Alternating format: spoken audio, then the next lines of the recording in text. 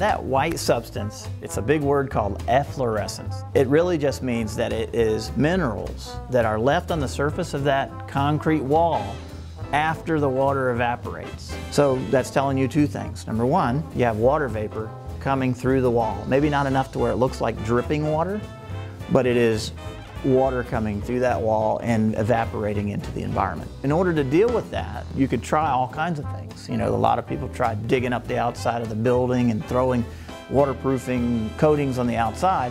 However, we found that it's better to address it from the interior. So we would recommend that that wall and the floor have a waterproofing system put in, and a product either like Bright Wall, or depending on what they want to do with the basement, maybe even a thermal drywall system. You know, right now all that humidity is coming in through the wall. A lot of other approaches are taken that just don't work, like putting coatings on the wall, and eventually all those things fail. But our systems are designed to be permanent and have a lifetime warranty.